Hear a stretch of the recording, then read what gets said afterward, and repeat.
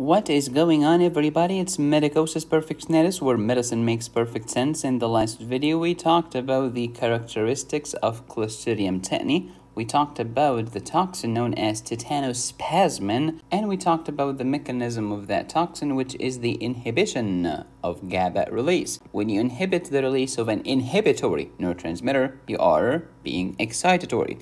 Inhibition of inhibition is excitation. The loss of a loss is a gain. The negative of a negative is a positive. Decrease the release of an inhibitory neurotransmitter will lead to excitation, known as spasticity, and that's how you get the locked jaw, the sardonic smile, and the opisthetonus, which is hyperextension of your back. Let's start by answering the question of the previous video. Can a non-toxigenic strain of Clostridium tetani be converted into a toxigenic strain? The answer is no. Why not? Because the plasmid that carries the gene for the tetanus plasmin, which is the toxin of Clostridium tetani, is a non-conjugative plasmin, i.e. you cannot conjugate, i.e. you cannot transfer the code for the toxin from one bacterial cell to another bacterial cell. How does the tetanus plasmin work? By inhibiting the release of GABA. When I inhibit the release of an inhibitory neurotransmitter, I get excitatory. Excitation known as spastic paralysis. Please watch the videos in this Microbiology and Infectious Diseases playlist in order. Clostridium tetani, as we have discussed before, is a gram-positive rod, spore-forming, strictly anaerobic yet motile. Clostridium tetani causes a disease known as tetanus. So again, Clostridium tetani is a gram-positive rod, spore-forming, anaerobic yet motile. Can it make a spore? Absolutely, which is protective to the bacteria from unfavorable circumstances. Here's the structure of the spore, here's the function of the spore. The classic definitions, which is not very accurate, of Clostridia include a gram-positive organism that is strictly anaerobic, produces endospores, and an organism that's unable to reduce sulfate into sulfite. They are problematic to human beings because they are all over the place around you. They can make spores, they can make toxins, and they can grow and multiply even when there is no oxygen. Now let's talk about tetanus, which is caused by Clostridium tetani, which has the toxin known as tetanospasmin, which is an AB toxin. A is active, it has the enzymatic activity, namely zinc endopeptidase, which breaks down peptides. You can also call it zinc metalloprotease. That's the A part, which is active, which has the enzymatic activity. But the B part is the heavy chain, and this is for carbohydrate binding. Binding of the toxin to your carbohydrate on the surfaces of your cells, such as your motor neurons in your central nervous system. Once it binds your cell receptors on your motor neurons in your central nervous system, it will be transported by retrograde axonal transport to the soma of your motor neurons in the central nervous system. Then it will leave the cell membrane of your soma, of your neuron, of your central nervous system, and will enter your cytosol. Thank you, endosome. Thank you, B subunit, for binding with the cell receptor. The B subunit is done. Let's talk about the A subunit, which has the enzyme activity, zinc metalloprotease, which will cleave and break down, because it's a protease, your protein known as snare proteins. What was the function of the snare proteins? May they rest in peace. They used to release GABA, or the neurotransmitter, from the presynaptic neuron to the synaptic cleft. But when you break down snare by proteolysis, you have no snare, you cannot release GABA, you cannot release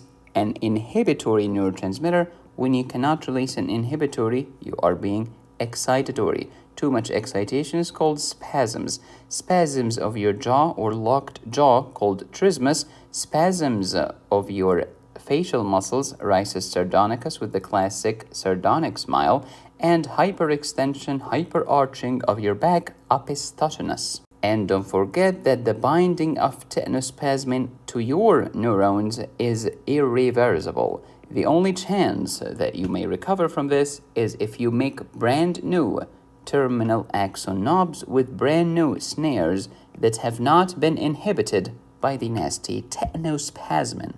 So far, all of this was discussed in the last video. Don't forget that tetanospasmin decreases GABA release.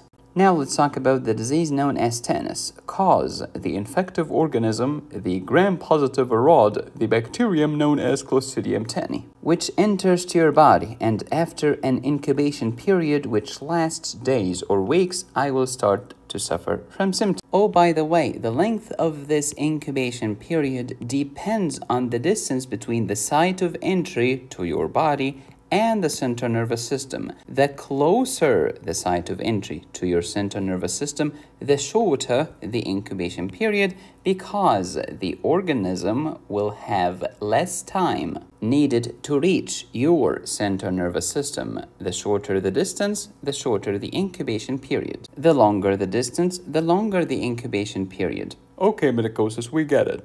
What kind of symptoms will I develop from tetanus? Well, you have three types of tetanus. There is the localized tetanus, causing localized symptoms at the site of entry or just around it. So if we're talking muscle spasms, just muscle spasms around the site of entry. But there is another one which is rapidly fatal and doctors have no idea how to treat it, which is cephalic tetanus, where the primary site of the tetanus infection was in your brain. It started in your brain. Oh, oops. That has a very bad prognosis. Third, which is the most common subtype of tetanus, is the generalized tetanus, all over your body, symptoms everywhere. We're talking motor symptoms and sometimes even autonomic symptoms. Because remember that GABA is present in the motor nervous system and the autonomic nervous system. You inhibit GABA in the motor nervous system, I get hyperexcitation. Spasticity in my jaw, called lockjaw or trismus, which is spasticity of the masseter muscle to be specific. By the way, this is the strongest skeletal muscle in the entire human body. I did not say it's the largest, I said it's the strongest. Hey, medicosis, what's the strongest smooth muscle in the human body? Probably the uterus. Very strong. And that's why its contractions can be very painful. Next, spasticity of my facial muscles, causing the classic sardonic smile or rhizus sardonicus. Third, spasticity of the muscles of the back, causing hyperextension of the back, a phenomenon known as opisthotonus. Yes, I know that you have normal curvature in your back, but here I'm talking about extra curvature like this. This is how your back looks like. Here is anterior and here is posterior. This is known as what? Opisthotonus. When you see these symptoms, do not wait for lab results. You can already treat for tetanus. Speaking of autonomic symptoms, we're talking about sweating. Too much sweating causes too much loss of fluids, and I will end up with extracellular fluid volume depletion, a term that is more accurate than dehydration, because dehydration just means loss of water. But when you're losing water and salt, this is volume depletion. Also, autonomic problems will lead to fluctuations of your blood pressure. It goes up and down for no reason. This is tetanus, but there is a special subtype of tetanus known as neonatal tetanus, which happens around birth. When most of us were agrarians working in village tillage, there were no hospitals in sight. How do you think we delivered babies? By calling the ambulance? Give me a break. We used to call a person in the village who, quote, specialized in newborn delivery. This person was always equipped with hot water and a sharp knife. And since Clostridium tetani is ubiquitous in the soil and in water, the knife was probably contaminated with Clostridium tetani. Cut the umbilical cord of the baby with a knife and you have introduced Clostridium tetani into an open wound. This wonderful baby will develop neonatal tetanus with a mortality rate of greater than 90%. Please do not cut the baby's umbilical cord with a kitchen knife or any other knife that's not sterilized. Remember that the tetanospasmin is heat labile. When the hospital uses brand new equipment or equipment that have previously been sterilized using warm, hot water, you're killing the tetanospasmin. And the autoclave is even better than boiling water, because the autoclave can raise the temperature up to about 121 degrees Celsius, which is way higher than 100 degrees of boiling water. How can we diagnose tetanus? Clinically. Do not wait for the labs. If you see the spasticity, the rhizus sardonicus, the opisthotonus, the trismus, the abnormal sweating, ECF volume depletion, and changes and fluctuations in blood pressure with the relevant history, go ahead and start the treatment. Do not wait for the stupid lab because the cultures are negative in most cases. Why not? Because Clostridium tetani is difficult to culture. Why? Because oxygen, just one molecule of oxygen, can ruin your entire culture. Because remember, these organisms are strictly anaerobes. They cannot stand oxygen. And it is very difficult, practically speaking, to avoid being exposed to a single molecule of oxygen. This requires some very sophisticated techniques not present in many labs. Moreover, even in the rare circumstance that the Clostridium tetani appears on culture, they do not grow as robust, discrete colonies that are easily visible. Nope. They grow as a very thin film on the surface of the agar. If you, as a physician, do not use your brain, you're just dependent on your lab technician, and if your lab technician has astigmatism in the left eye and severe glaucoma in the right eye, say goodbye to your patient. The diagnosis is made clinically, please. Okay, medicosis, so you've told me it's very difficult to find the bacteria, but can I find the toxin in the lab?